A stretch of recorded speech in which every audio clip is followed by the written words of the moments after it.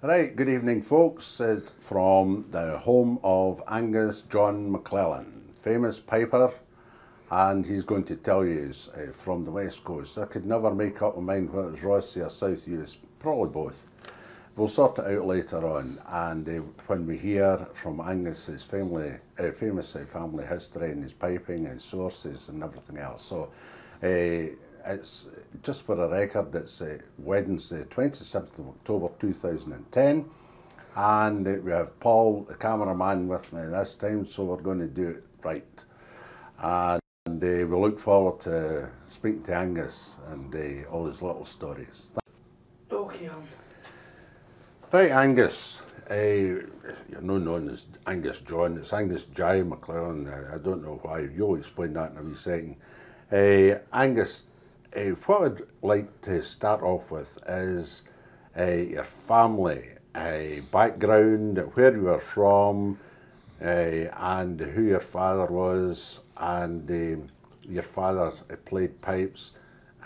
Sources of your piping, initial sources, when you started piping and who taught you, that sort of stuff, okay? Well, to begin with, Alan, I was lucky enough to be born into a piping family in a sense.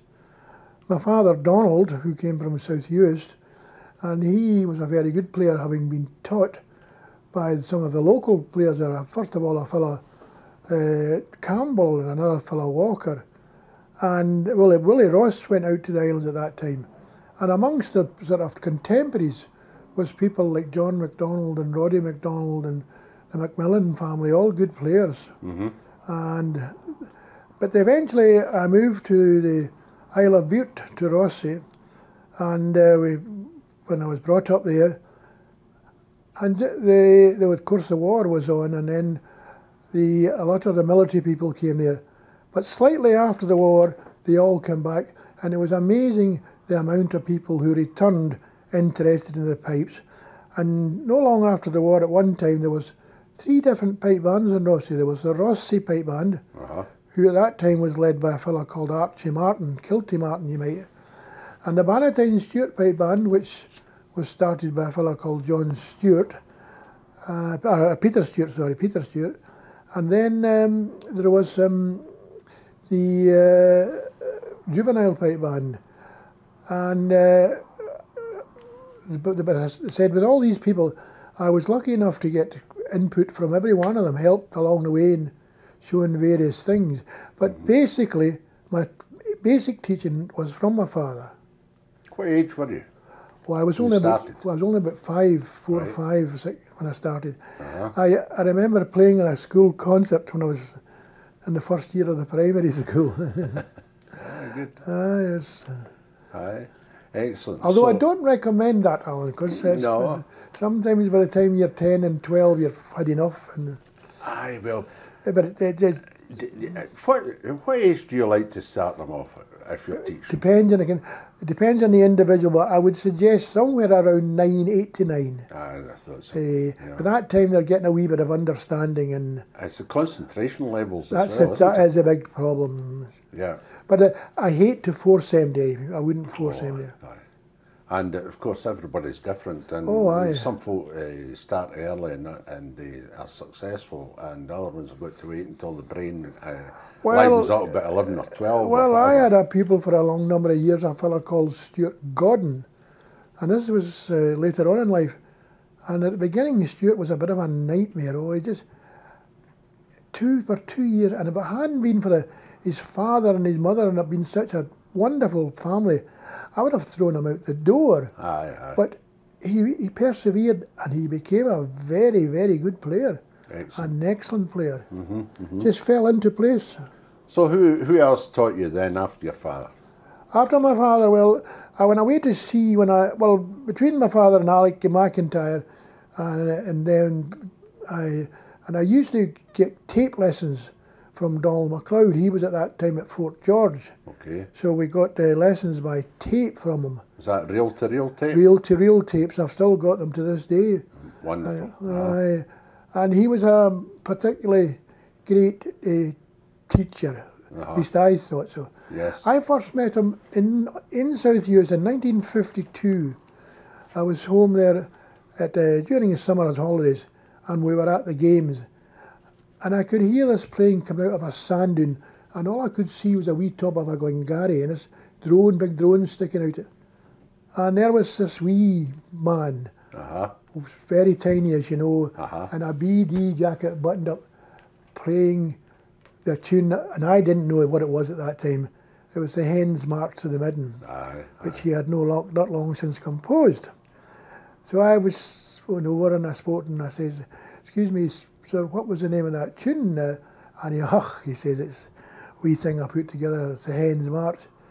"Is it in a book, you know, where I can get it?"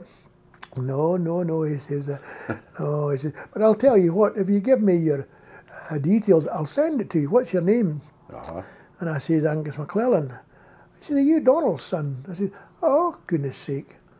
However, to cut a long story short, true to his word, within 3 weeks I had that copy of that tune, and it's still there today in this book. That's you've got the book there. Just wave it up to the camera. Just well, this kind of book I've kept of certain things. So there you are. All the handwritten tunes in it. I never, and even when I put them into a proper manuscript, I wouldn't get rid of them. It's a great value.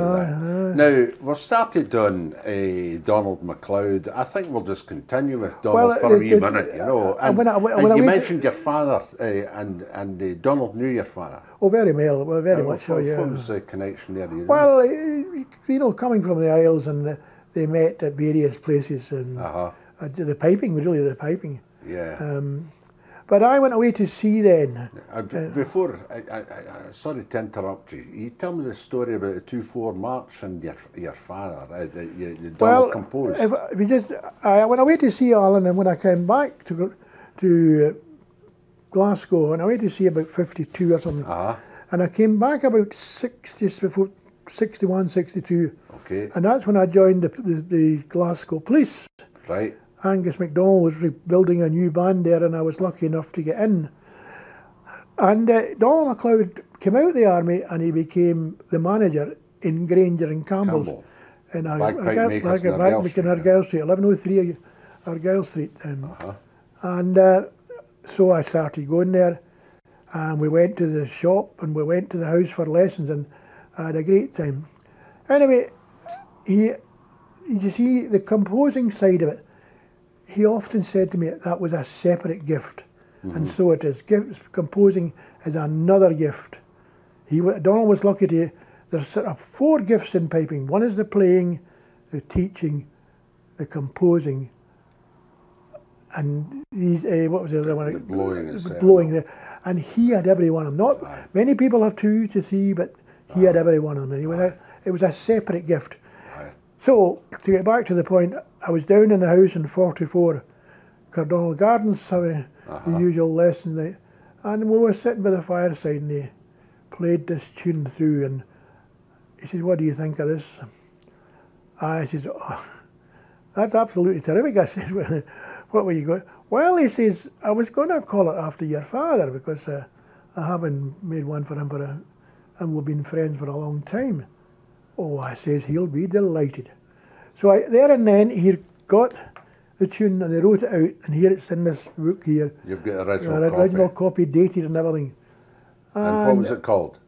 It wasn't called anything at that time. Right, but what was it eventually called then? Oh, Donald MacLellan of Rossi. Donald MacLellan of Rossi. Donald MacLellan of Rossi. And how should it be played? Well, to me, in a more simpler, I don't like to hear it rushed. Something like pulling out all the music and all the cinema, because the Donald was full of music. But I said there was another wee feature about that particular tune. Well, the third part he changed when it went to print.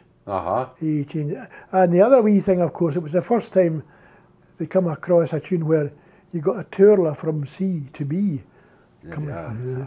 I think there'll be plenty of these things nowadays, but it's an innovation. I remember getting the tune from Donald and learning it. And I was in the police, and Hannah and I, my wife Hannah and I, we went down to Rossi for a wee weekend. And of course, when you got to the house, you were welcomed in, but you were allowed 5 minutes. Well, I was only allowed 5 minutes with my mother. "Have you got the pipes?" You say, "Yeah." So through to the room and get the pipes out. I thought, I'll get you this time. Aye. And he's sitting there smoking away. And I got the pipes going and I played this Donald Maclellan of Rossi. And he looking at me.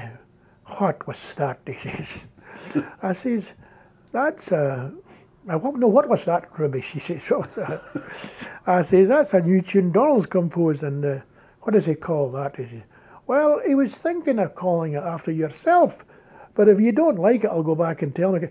Let me hear it again, he says. And of course, when I played it, they say, that's a good tune, that you tell John you can name that. And it's a very popular competing It became tune. a very popular tune. I think it's kind of dying off a wee bit at the moment. Yeah, but it had a good run. Oh, it's had a great run. Aye. But you know, he made another one not long after that. That was 65 he made that, I think. And in 68 he made one called the Glasgow Sky Centenary Gathering, which to me is just an excellent tune as well. And you never hear that, eh? Well, I've once or twice a year, Willie McCallum plays it quite a bit. He won the Donald MacLeod Okay. competition, but a good tune it was. Aye. And while we're on about Donald MacLeod, in the army, he was in the army. Tell the people where he was and what he did there. Well, he was in the Seaforth Highlanders. He joined the Seaforth Highlanders as a young man, and of course it was during the war, and he came through the ranks very, very quickly. And as I understand it, he was one of the youngest pipe majors in the army at the time. And he went to France and escaped from France and got his way back. And then he was with the Seaforth Highlanders a lot in Fort George and the Brigade Dawn and places like Brigade teaching. Yeah. A very, very popular soldier. Yeah. And have you got any idea how many tunes he composed in his lifetime? No. I've tried to take, but the tunes that I've even got a list of them here. He would say, "Oh, that's rubbish," and he'd throw it in a waste paper basket, and I would rescue it. You know. So there were tunes and tunes. Tunes and there was tunes. Some of them, of course, some of them he knew. Yeah. You take the likes of Susan MacLeod, he knew that was going to be a winner. Aye. But strangely, he never made an awful lot of good Strathspeys. Neither did anybody else, if the truth be told. No, that's true. The Strathspeys are the most difficult. There's a dearth there, isn't there? Aye. Yet, and unusually, composed a lot of good Pipers'S, didn't he? He has a book out, I think, about 20 odd. I think if I can remember rightly, he composed about 34 or 35 Pipers'S to sell, all in the simple idiom, Yes. the Pipers'S idiom, and not, shortish if you like, Yeah. but very, very musical. Yeah. And the descriptive. And would you like to tell the people about the memorial competition Stornoway? Well, after he died, the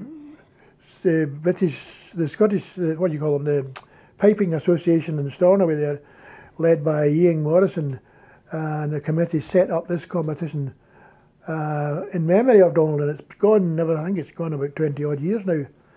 And you have to play all his, well, not all his compositions. In the Pipers'S, you play one of his Pipers'S. And in the March Suspian Reel, you play a march and a Suspian Reel of his composition, and then you play a March Suspian Reel other choice. Else's. And that's a difficult thing, is matching them together. Yeah. But it just goes to show you the music is. And the hornpipe and jig? Hornpipe and jig was more or less started off as a fun thing. It doesn't come into the overall thing, but that's where he was at his greatest, of course, in composing all these tunes. Yeah, it's great. Yeah. And so that was Donald with his composing and his teaching. Could you mention something Well, about now, teaching? I found him, right away, let me say I'm very, very biased with this, naturally, but I found his teaching excellent. He got his point across and he showed you exactly what he wanted. And the good thing about it, as you well know, Alan, Pipers'S has what they call different settings and different styles. Now, Donald would teach you the tune, the way he played it, or the way he was taught himself, generally known as the Macpherson style, although I'm not too sure if that's 100% accurate. But then he would show you, later on, he would show you the other ways, and to be able to appreciate what, and the good points of them as well. And he was not adverse to playing it as well, and doing these things. Yep. But he had a great knack of getting things across to you. I can always remember learning the MacLeod of Rath's salute, and I usually find it a wee bit difficult to satisfy him with the opening phrase. Well, not so much the opening phrase, but a phrase in it. And I remember one night he says to me, "Do you know MD called Lachie?" I says, "Of course you do, I do, you know." Well, he says, "But Lachie," and it came, "Andy Lachie, oh," and it just fell right into place, you know. That's terrific. That's great. That's a good story. That there was another one too. It was a tune that was set for the medal one year, and sometimes when these medal tunes come out, we were all, "What's this?" And I was just as guilty as others at times. And this year I went down to see him in the house, and he said about this, "What's your picture list?" I said, "Well, I've had a look at them." I said, "What about this, all the old men paid rent by Rory? That's no much of a tune." "Oh, no," he says, "don't be too hasty." And the Gaelic title was Pain and Bottich Malach. And he sang the first line to make that fit. Pain and Bottich Malach. And it just fell right in. God, I could have crawled under the carpet, you know. That's excellent, man. Now, speaking of that, but it would be worthy of mention how prolific a prize winner he was in his heyday. As far as I'm aware, he won everything. There were certain prizes not available. He didn't win, for example, a silver chanter, but it wasn't around in his competing time. But he won both medals. Obviously, Grant's competition wasn't there either. No, that wasn't there. Stuff, No, later just additions to the. No, it didn't start till about 74, I think it was. A brief mention on Granger and Campbell bagpipes and chanters. When he came out of the army in, I think it was 62, 63, he took up the position as manager in the shop there. And that was where he was he revolutionised the bagpipes there and did a great deal for that firm. Yeah. How did you find the instrument that they made under Donald? I was a bit of a traditionalist, Alan, and I was fortunate enough to inherit my father's Henderson bagpipes. Yeah. And I was kind of reluctant. He gave me a set one year that was made especially for a customer, and I took them around the games, and they were very, very good. But there was something I just didn't. I remember the band had the chanters for a year, and they really weren't a success. That was round about 65, if I remember correctly. Slightly, sometime about that. It was about 65. We switched to the Hardy chanters shortly thereafter. 67, I guess, we switched to the Hardy chanters. I think so. So that's Donald. And you mentioned the chap McIntyre. I think another sentence in McIntyre, because he went on to make Reeds and he stayed at Tower Point. Alec McIntyre came from Islay. He was a very, very good player. He was the first pipe major of the Athenia pipe band that sailed in the ships out of Greenock before the war. And then he was a pipe major of the Royal Naval Torpedo Factory pipe band in Greenock. And as you said, he went into reed making and he started in Greenock. And strangely enough, he moved to Butte for quite a while. He was pipe major of the Bannatyne Stewart pipe band there, and he made reeds there. Then eventually he moved over to Tower, to a lovely wee place, and continued the reed making. He was a very, very musical man too, and very good with the bagpipe. Was he? Oh, very good at setting up a bagpipe. A great friend of a fellow called John Blacks from Tynaberwick. They used to be together quite a bit. There they are. Another wee cameo about you at sea. You were at sea. Tell people what sort of a seaman you were and where you went and I was experiences piping at I was lucky enough to go all over the world, Alan, and mostly Canada, Australia, New Zealand. And during that time, the 50s and into the early 60s, I met a lot of the great pipers, especially in Canada, and that's when I first got to know people like Lewis Turrell in New Zealand and all these, and they were young men, of course, and New Zealand was a very strong point of piping still is, as far as I'm led to believe. Yes. And Vancouver was a great place. But the trouble with Canada is you had the established sides that are in Vancouver or the West Coast, and then Toronto, and it was such a distance apart. Aye. But I can remember then, even around when I was on a ship called the Colina, and we were the first to go up the Great Lakes, sailed up the St. Lawrence and went right the whole way up to the end of the lakes there. And Thunder Bay it was at that time, I think it was called. And on that way up I met pipers in every place. You couldn't go anywhere without meeting them. Amazing, eh? Oh, it was terrific. Mm-hmm. People you like quite John a good Wilson. player at that time? Oh, aye. Uh-huh. I was enough. I mean, I met John Wilson, and you know, he moved from Edinburgh to there, and Yes. Archie Cairns, and some of there's other great players. I just can't remember all their names now. But some guys that were terrific players, you know. And Aye. their one downfall, if you could say that, was maybe the bagpipe. Aye. Just wasn't quite what the. Of course, they wouldn't be hearing. They weren't hearing it, but they weren't also getting the best of reeds. Aye. But that soon changed. Of course it did. And we'll come on to that later on. You left the Merchant Navy. Left the Merchant Navy and joined it. As I said, I was lucky enough to be invited to join the Glasgow Police in 1962. And I'll never forget, we went to it was called the Pierce Institute in Govan. Yeah. And there was an addition, and God, when I looked around, there was Roddy MacDonald and Angus Maclellan and Angus Morrison and John Johnson and John Garraway. And this Angus brought me and said, now, this fellow who's we hope will join us, he'll just give us a wee tune now. And I said, of course I played in the right shoulder, but Roddy was there. Roddy played in the right shoulder. Aye. Well, I got Roddy's pipes. And I played, and it was pretty well accepted. That's great. But I must say, all the time I was in both the Glasgow Police and the Strathclyde Police, I learned an awful lot from the present members and the new members, from Big Ronald Laurie. Ronald was a gentleman, yes, and he was a great teacher to me. When he became the pipe major, he was good. And Ian Maclellan, what that man doesn't know about tone's no worth knowing. He was another, but there was other guys in the band, you know, who had their own individual wee touches, and you could hear where they came from. Aye. Good players they were. Aye, terrific. What about Angus MacDonald? How did you fare with Angus as a pipe Angus major? was a difficult man to get on with, you well know. Aye. But I got on all right with him eventually. But the thing was, he was like some other people. You just had to fight back at him. Oh, aye. But he was a good player, you know. Good player. He was a good He always player. did a good bagpipe, didn't he did. He had a Robertson set. Never had a bad bagpipe. He had a Robertson set of bagpipes, and he went and ruined it.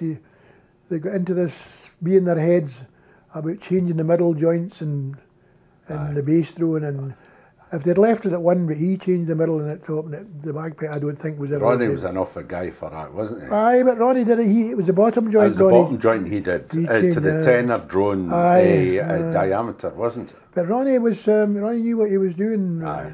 And of course he was working with Bob Hardy then, Right. getting all these things. But Ronnie was a gentleman, a real Ronnie and his family. They were terrific people to meet. And the Glasgow Police Pipe Band were very successful in the 60s. Eventually in the 60s, Ronald took over, and we never quite got to that. I think you were there yourself, Alan. Aye. It was one year we had played in 14 competitions and got 13 firsts. Aye. And the one we got second in was the Worlds, of The course. Worlds beat a tenth of a point. Aye, by that was 1966, Inverness. Inverness. And who was judging? Well, one of the judges was my friend Seamus. I think he was doing the ensemble. I think that was the start of the ensemble. Aye. And he gave us fifth or something else. Oh, bad man. Bad man. But Ronnie, Muirheads beat us that year, Muirheads were a great and band. they beat us the following year. It was a more respectable quarter point. We get beat by. Was that in Forth or was it? I think it was. I think it was Oban. It's Oban or Forth. Oban, and that was at the time when Ronnie played right down the street after it. Single file, like the Apaches. There was a big hold up of traffic, and the band were trying to get down, and Ronnie decided, right, we're just going into single file right down the pavement all the way down. Playing. I was quite a character, Ronnie, wasn't he? Yeah, he was a great guy. A great player at that time. I liked Ronnie, especially as a march player. Aye. He was a very good Pipers'Persuasion player, of course, and he won the gold medal playing McDougall's Gathering. Oh, but what a wonderful job he made of that tune. But he wouldn't learn a lot of tunes for some reason.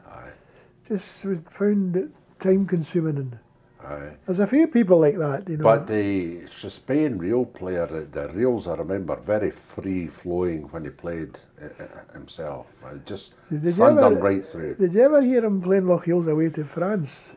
No. As a reel. Well, his father, old Angus Laurie, was a great man on the trump, you know, playing the trump. And one of his favourite things was this Loch Hills Away to France. And Big Ronnie took the setting from that, the way he played it, and he was very excellent at it. He was good. Good guy, Ronnie. I liked Ronnie. And there's a lot of good chaps in the band at that time too. Yeah. What was your favourite sort of Pipers'Persuasion that you were going through with Donald while all this was going on? Well, you were set until, you know, you were kind of held back with what they called the set tunes for the gold medals. And some of them I learned, but I would never play again. But I must say I liked things like the meant for Donald Dougal Mackay and the children, meant for the children, Scarce of Fishing, and Earl of Antrim. I liked these long musical melodious tunes. I think the last time I had a conversation with you, we discussed briefly Scarce of Fishing. Well, the Scarce of Fishing, of course, there's sort of two ways to introduce that, and I never really, I played it the way that was taught by Donald, and that was the long F to begin.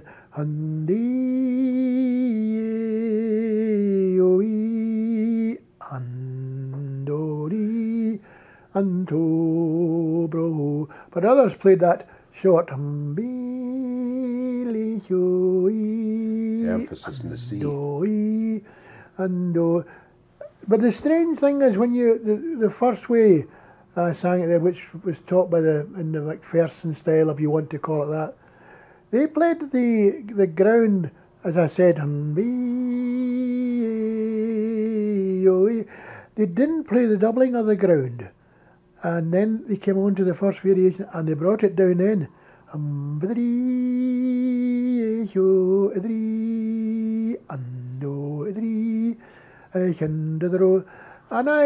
that successful with the judges? How yes, did the judges view that? They accepted it. It came from John McDonald, I understand. Okay. You see, the thing was, I remember some tunes you would get, if a tune had a Turla Brepach, you know, or whatever, and then the croon will be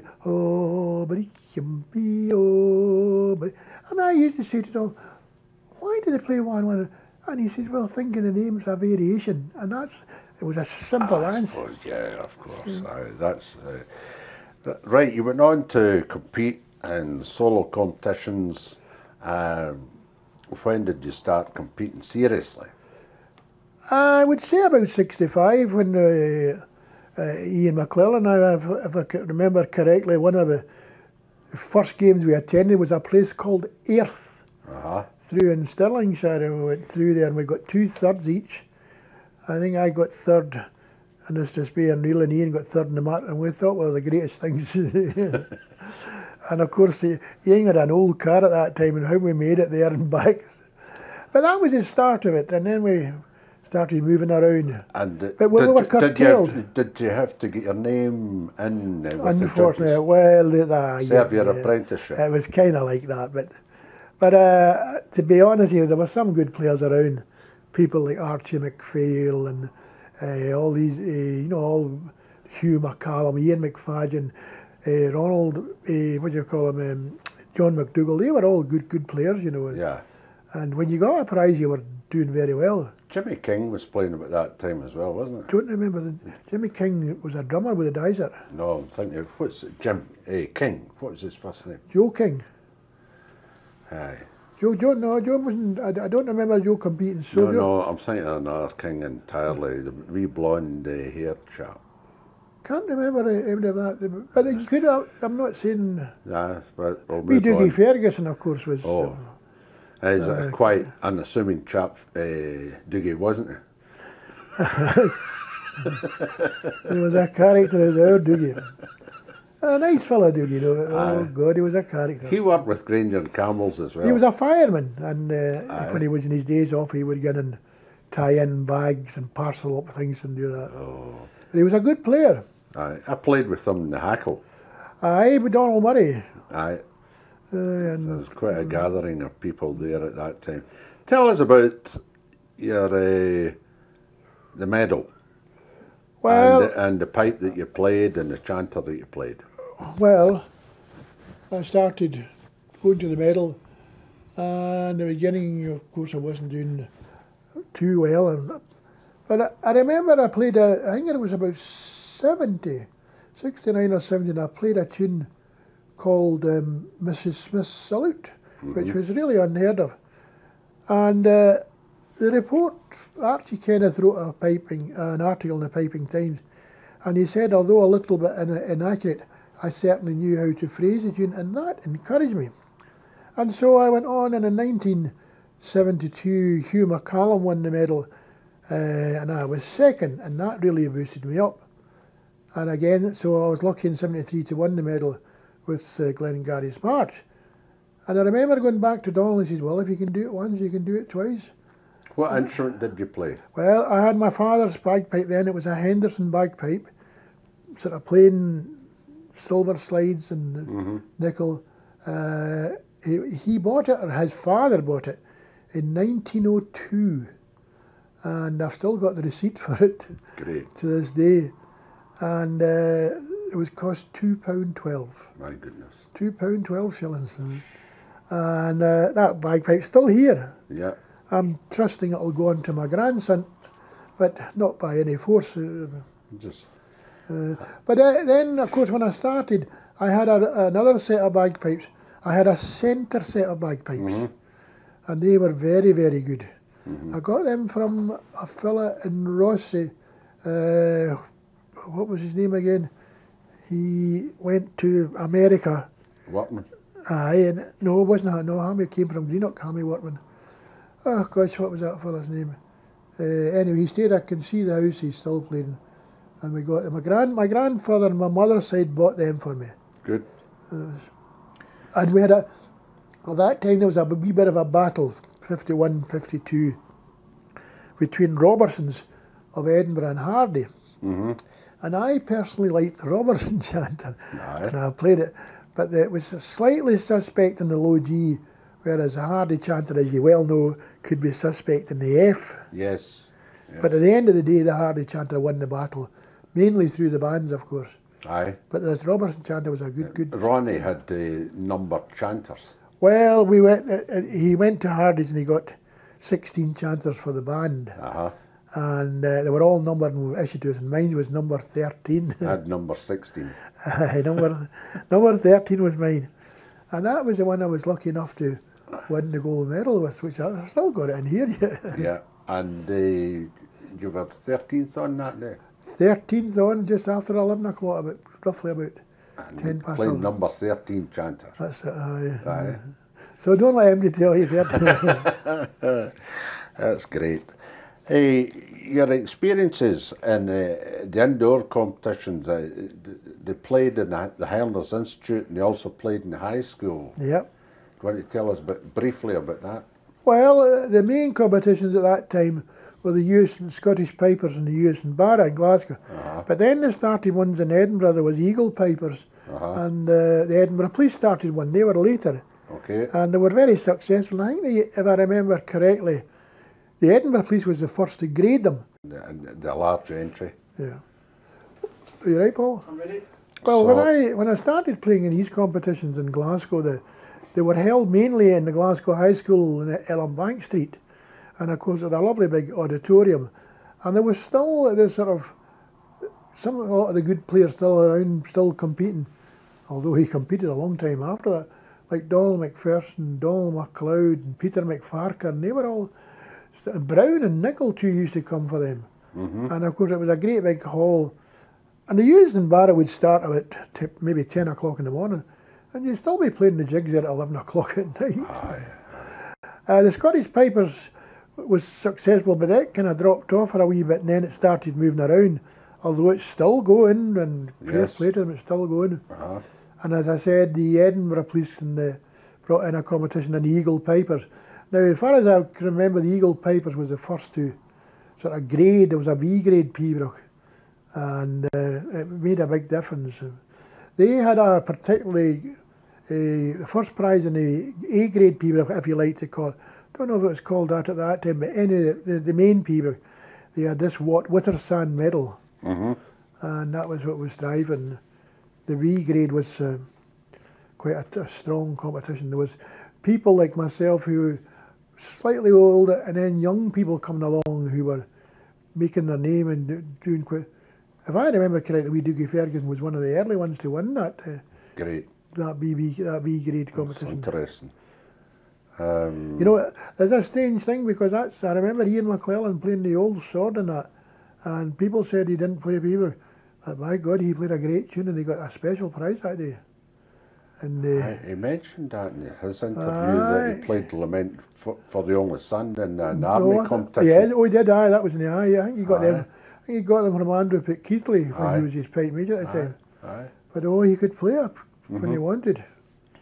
Just so, and a quick mention, Scottish Pipers Association, the Pipers Club, you were the chairman. Well, what was the format for the Pipers Club? Bob Reid was the president of the Scottish Pipers for a long time, and when he eventually died, it was taken over by John McFadden. But John McFadden was very time consuming, and he gave it up after a while. I think John was about 6 or 7 years, maybe more, as the president, and Ronald Laurie took over for a couple of years, and eventually I took over from Ronnie, and I was over 14 or 15 years there as the president. Right. And it was a great club, and I was fortunate enough to have a great committee, and I had two of the best and hardest working people, Flora McNeil and Dolly Mackay. They were a power of strength, and the committee itself, they would do anything for me, and we got very successful. And of course we introduced things like the knockout, although funny enough that was the College of Piping that started the knockout, but it was used in the Scottish Pipers, and it's very successful. Very successful. The first and one then the was finalists Donald MacLeod and Duncan. Duncan Johnson, and Duncan won. And then the next year was Ian Maclellan, I think, and Ian MacLeod and Ian Maclellan won it. He was a great player then. I mentioned about Duncan Johnson. He was a teacher. He didn't compete. Duncan was one of these strange fellows. He loved playing, but he wasn't keen on competing. And I can remember there was a programme, Seamus used to run a programme called Chanter. And I remember one of these programmes one night we were on it, and there was Duncan and I and Seamus, and Seamus says to Duncan, you know that proper voice, Seamus, he was a very good, very educated man, but no matter what you think. Seamus, you're one of our better pipers, but you don't compete. Why is it? Oh, Duncan says, I don't think anybody plays at their best when they're competing. I don't enjoy competing. He says, I just like playing. But surely, Seamus says, when you're up there competing, that's when you're at your best. No, says Duncan, he says, no, he says, when you're playing away to yourself in the kitchen and things, that's when you're at your best. And Duncan says, and Seamus says, not at all, he says, when you're up on the platform and the adrenaline's running, he says, that's when you're at your best, says him. And he says, in fact, he says, Seamus says, you've never heard me in the kitchen. He says, no, I've heard you in the platform, and that's bad enough, he says. I must say, Seamus would do that very well when you would repeat it. It's a good chat. And another time I was on a programme with him and Roddy, no, not him, Seamus rather, and Roddy. And it was a programme about pipers of the past, John, and there happened to be John MacDonald and John McDougall Gillis. Okay. And Seamus says to him, Roddy, you had lessons from John MacDonald. I did, says Roddy. And you had lessons from John McDougall Gillis. Yes, in Glasgow, I did, he says. And of course, Seamus in there like a shot. And is there any one tune you got from both of them? Yes, says Roddy. Mary's Praise, the tune I won both my medals with. Oh, says Seamus, and did you play it John MacDonald's way when you went? Nope. Oh, so you played it the John McDougall Gillis's way? Nope. And what did you do? He says, I played it the way the Pipers'Persuasion. That's what won the bloody medal. He was good as Roddy was a very, very astute and knowledgeable man, you know. And when I was as president of the Scottish Pipers, I relied heavily on him for his guidance, and he would be in the background there, and he was great that way. So you had a very nice time over these years with the solo pipe. And well, the Scottish Pipers, and of course eventually I retired from the police, and I was lucky enough to... Before you go there, I'm just going to drag you right back a wee second, because I want a wee mention about Strathclyde Police Pipe Band while we're in the 70s and 80s, you see. And I must tell you, we've got interviews with Jimmy Wark, Ian Maclellan and Angus Laurie, and recovered the subject quite well, but from a personal perspective rather than a historical common perspective, what was your experiences with the Strathclyde Police Pipe Band under Ian Maclellan? Excellent, nothing but it. He was a tremendous pipe major. He knew exactly what he wanted and how to go about it. Many a time people have asked me what was his real secret, and if I had to give one answer, it would be timing. He would arrive at a place and look at the weather and say, right, I want to start practicing 7, 8 minutes past 2. He meant 7, 8 minutes, no, nearly 2 o'clock or nearly quarter past. And you all blew in the same time and blew it, and you worked up and worked up. And I can always remember one experience that drives this home. It was at Aberdeen, and we were going on in the World's Championship. And the chap that was behind me had a kind of flattish top hand. And I was a wee bit worried.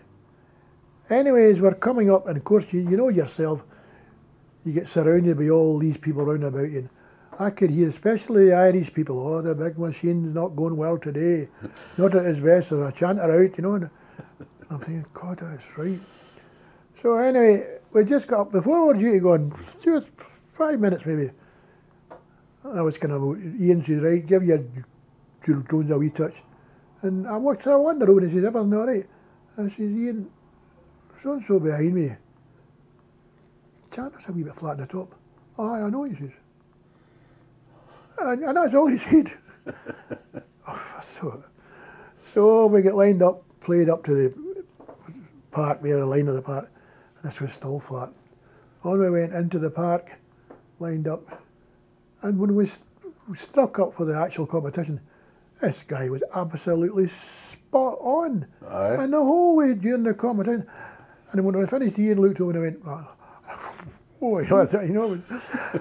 And the thing was, he said, right, we'll play off, and we'll play the 2 polkas at that time, the Royal Scots and the Blackwood. They played off, help my God, the guy was flat again. So it's Mr. Adrenaline that was blowing. Oh, he knew exactly what he would do. Oh, he was terrific with that, and terrific with the bagpipe. Yeah. He was also good at picking the tunes to suit the members of the band, not just the pipers, but the drummers. The drummers. That's very, very important. Well, we were lucky during our time that we had 2 really excellent drummers in Alec Connell and John Kirkwood.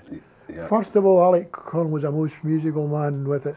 But John Kirkwood, I don't know if people know, John was a superb piper, you know.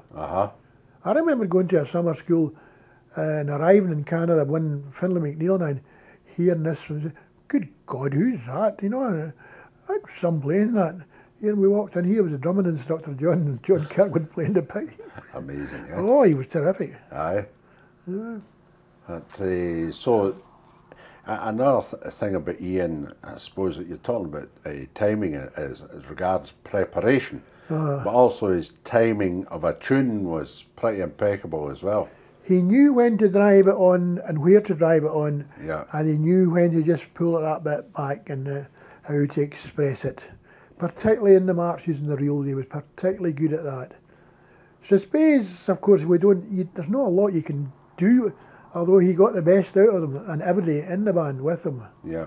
He was very strict on this 4-pulse dance rhythm in a suspes.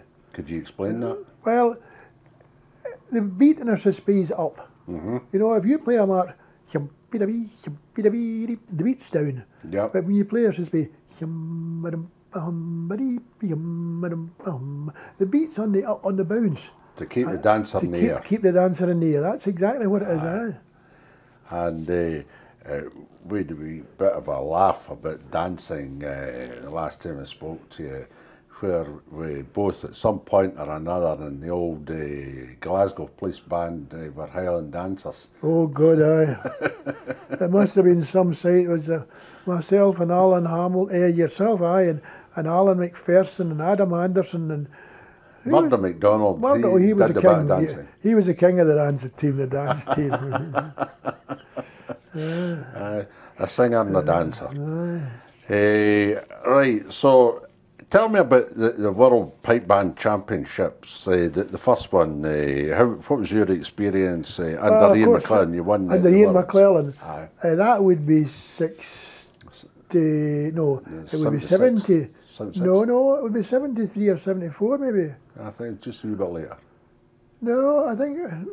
We'll not argue about the year end. What happened? What was your experience? It wasn't good. We didn't play the best.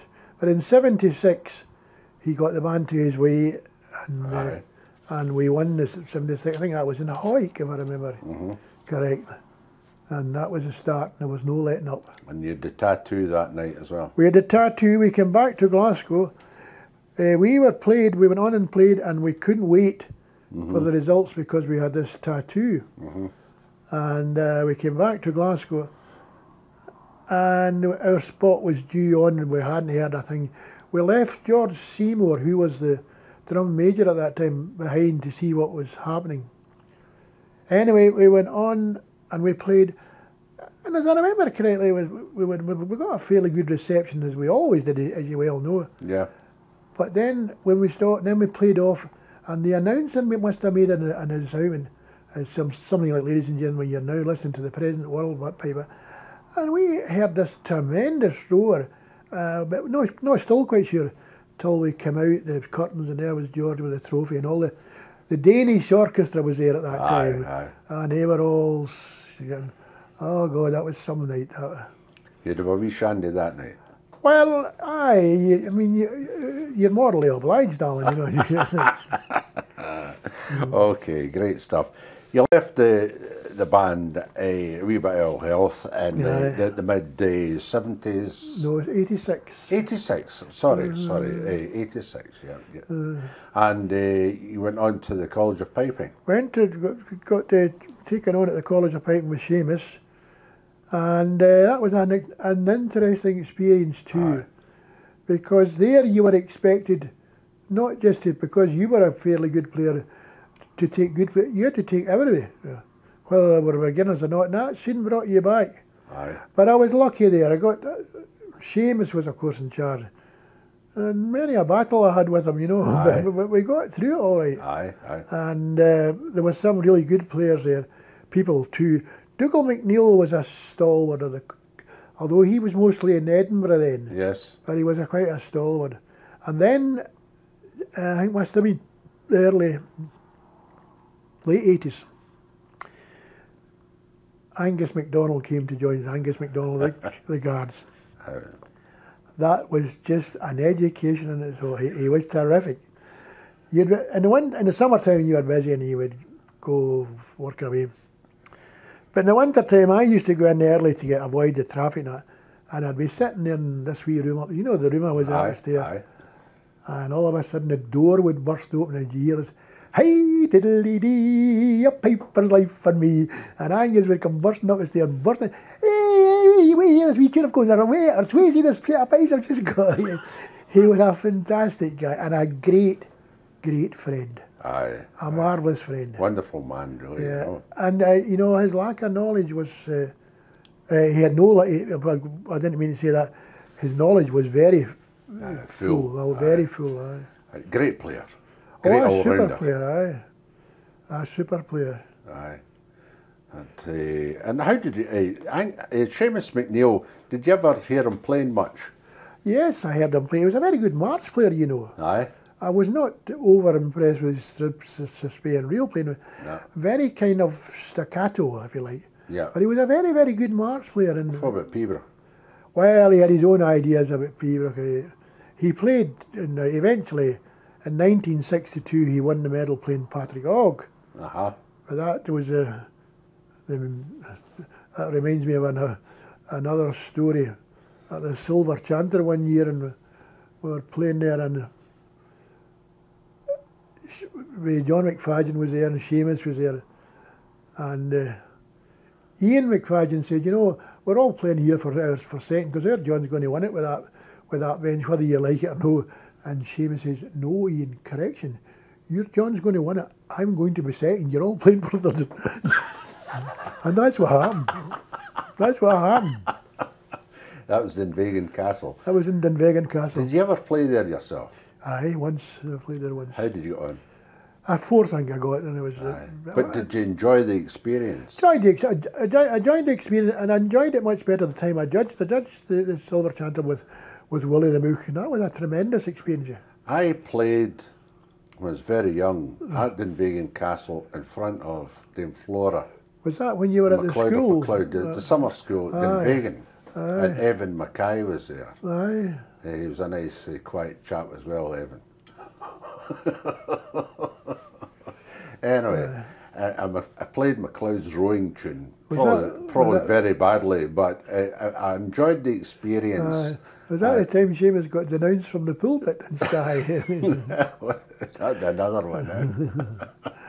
But great atmosphere in Dunvegan Castle. Right, great.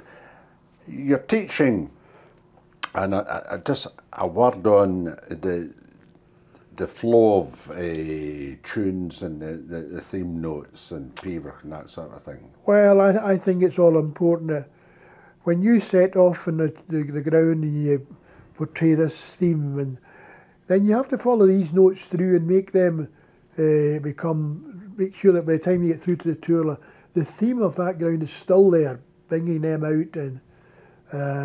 And the big thing, of course, is the placing of cadences. Nowadays, we don't we either place too many or we don't place them at all. But how you put them in is not really terribly important, as long as you do it consistently. Mm-hmm. I don't like to hear this where they play it one way, a long E and a short time, in one line, and then the next line they change it. Mm-hmm. To be a bit consistent, although that doesn't always necessarily happen. Yes. There's difficult tune. Kiss of the King's Hand, there's a wee bit mucking about with cadences there. Kiss of the King's Hand, a very good tune. But the only place where I know there's really any kind of difference is in the third line, where some people go up to the F and others stay down. Yeah. Summer schools with College of Piping. College of Piping, and on my own in many places. I was all over Canada and North America for summer schools, and in Australia and Japan. Japan? I had a tremendous experience in Japan with a summer school. Went out, Seamus sent me out there in his place, and it was really, really good. But of course, North America would be the place to be, yeah? North America was the place. The trouble was, the distance was still a long way to get to New Zealand, and we weren't going as much then, but there's now going there. Distance is nothing nowadays. Great. And what about online tuition and Well, guys learning Pipers'Persuasion and competing in paper competitions without a teacher? Well, online I don't seem to worry too much because I think there is someone there guiding. But what I do worry about is those who pick up a tape and learn it from, or a cassette or whatever, CD, and learn it from there. They don't get the personal nuances and the personal flow of the tune. And I think I get a wee bit concerned about that. I could well be wrong, but I think you still have to go to that for that personal touch, just to get these wee bits of nuance and musical flow into the tune. And the phrasing, get the phrasing completely correct. You see, one of the greatest assists we ever had in the pipe world, but I don't know if they use it so much now, was the books called Binnis's Borderig. Yes. They were written in phrases, as you well know. Unfortunately, there was a number of clerical mistakes in them, and notational mistakes in them, which didn't help. But if you sort of got through that and followed it, they were great to guide you. It's pretty accurate. It was, they were very good. Aye. I remember Ronnie Morrison telling me he swore by that particular book. Yeah, oh yes, I would have to. Aye, he liked that. Yeah. I think we covered the MSR expression, really, haven't we? Well, Marx's Pays and Rails is very much a personal thing, although there is guidelines to be followed. Yes. I don't like to hear these. What sort of tempos do you like the marches when you're judging? Say? I like them bright, Alan, but not racing ahead like mad. You know, I like. No. And there's certain tunes you can play that bit brisker than the others. I mean, one of the tunes, you know, the Highland Wedding, you can move that along in it.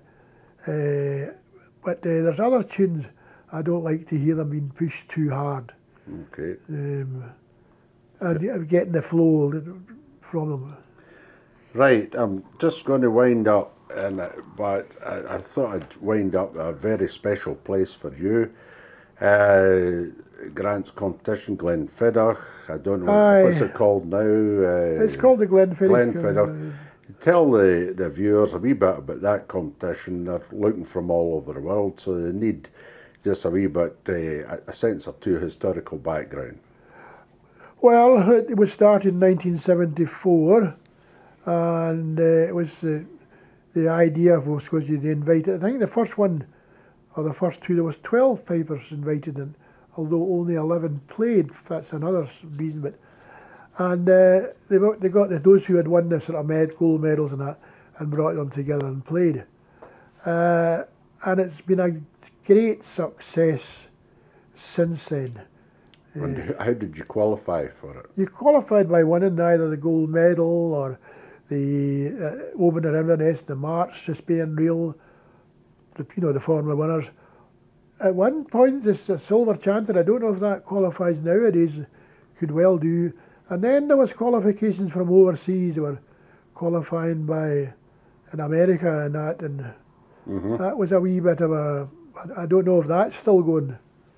But it might well. I think the first I remember writing an article in the Piping Times, and I said the difference between the start or the end of a piping year and the start of the new piping year is 7 days and 500 miles.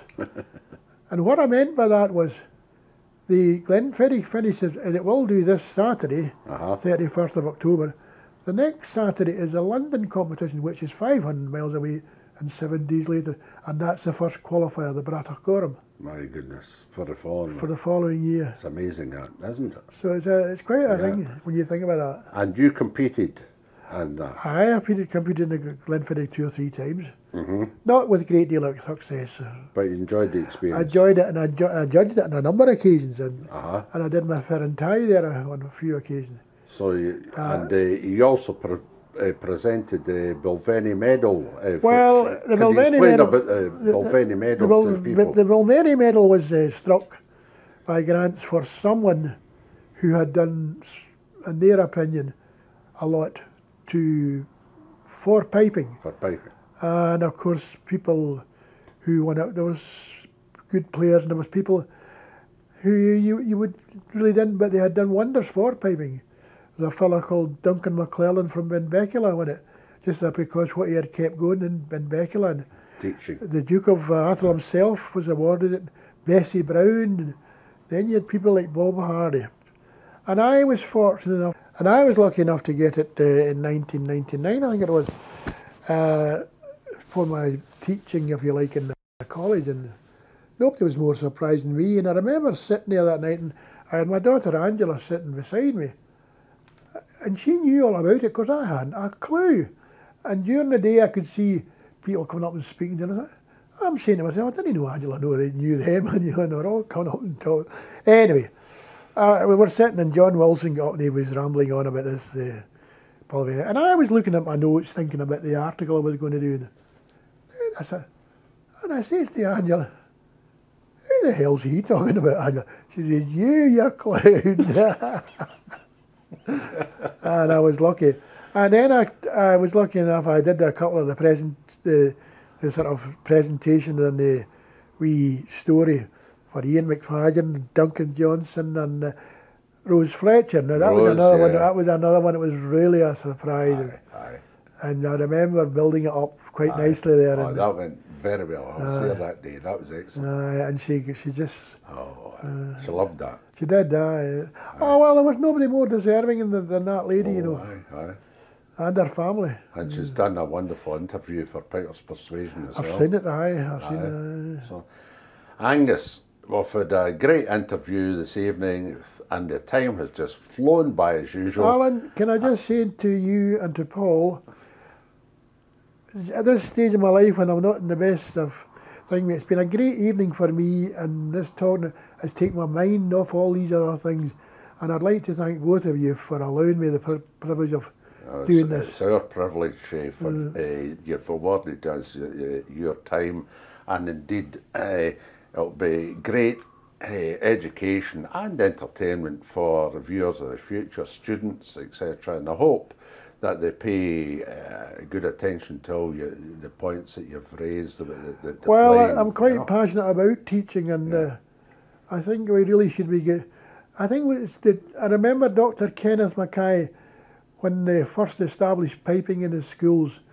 We were at a dinner, the Scottish Pipers dinner in the Highlanders Institute, and he stood up and he said, he told us how this had happened in the first teacher, and he says, piping has become respectful again. Well, I would like to see that be getting more and higher with all it's really full-time teaching, although there is, of course, full-time teaching. Yeah, it's going from strength to strength, and the young piper nowadays, wonderful. Oh, I think so. And I think that the big difference between our time, maybe, Alan, and they are more musicians than we were. We were taught as pipers. Aye. They're now taught as musicians. Aye, other instruments as well. So I'm not always 100% happy about some of their modern compositions, but then that's life. That's life. Some of them are excellent, and they've got tremendous dexterity, some of these players. Aye. You wonder where they get it from. Aye. How much practice did you put in when you were young at that time? Well, as much as I could, Alan, although I wasn't always allowed to. I remember being sent, for example, I would be getting chased out to the byre if I wanted to practice. I was lucky all the same that wherever I was, I had my grandparents in Butte who had a croft, and up north there was all, so I had plenty of places to practice. Angus, we started in Butte and we're finishing in Butte. All the best to you, and thanks again. Thank you.